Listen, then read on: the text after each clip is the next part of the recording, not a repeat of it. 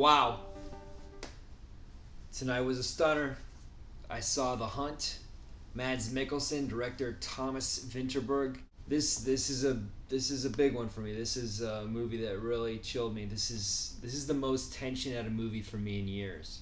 I haven't seen Fatal Attraction in a while, but I think this might be, for me, a more stressful movie to watch. And a lot of that has to do with my own life experience and the fact that this movie directly addresses some of the real life fears that I had until recently, and I'll talk about that in a bit. I saw this movie without knowing the premise. That's a lot of fun. If you want that experience too, then I'll just say, to someone open to a dark, chilling tale based on a real life premise, I'll recommend this to you. I'm gonna spoil now.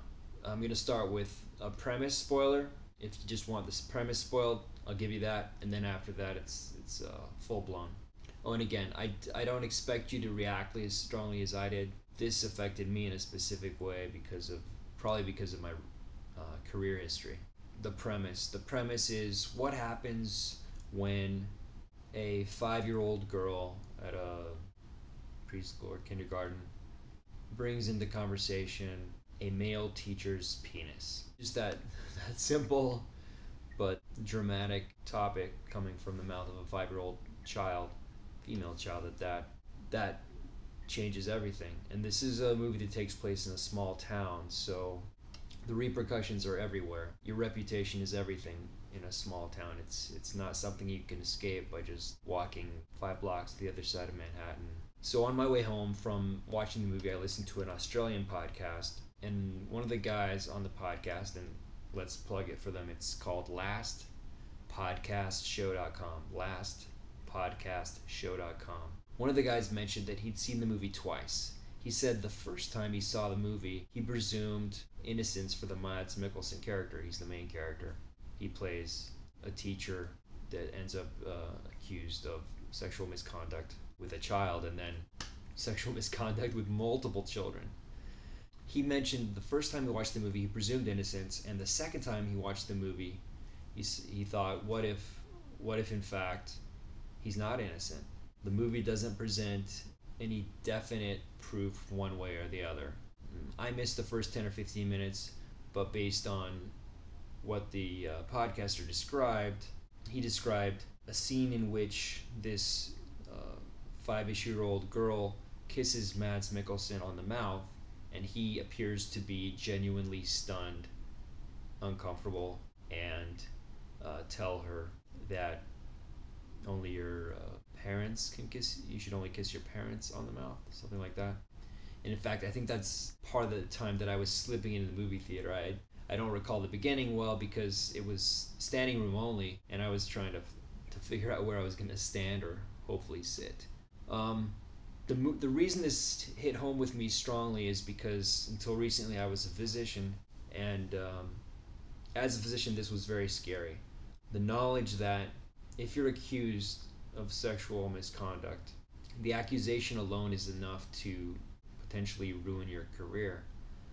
Whether or not there's truth behind it, just the awareness within a community that of this accusation, you have the potential for losing your career, or at least being tainted. Even if people say that you're absolved of accusations, I don't think things can ever be quite the same. If your child is at a preschool and you hear word about such accusations, I think that even a sliver of a doubt will be enough to get you to take your child to another school. You would have to be pretty confident that nothing happened to leave your child there. That's the way I feel. That's what I would do with my children. If I had any doubt, why not just take them to another school where I feel a bit more comfortable? So this is murky stuff. You probably know that in the U.S., the practice is for male physicians to have chaperones in the room. That way everything's witnessed. I do remember being in France several years ago, and chaperones were not required, at least at that time, in doing physical examinations on ladies. So it was kind of a cultural shock. Here, I don't know. I presume that female physicians do the same thing with male patients. With regard to children, I don't know how strict that is. Is it not allowed to have a pediatrician alone doing physical examination on a child? I'm not sure how that works.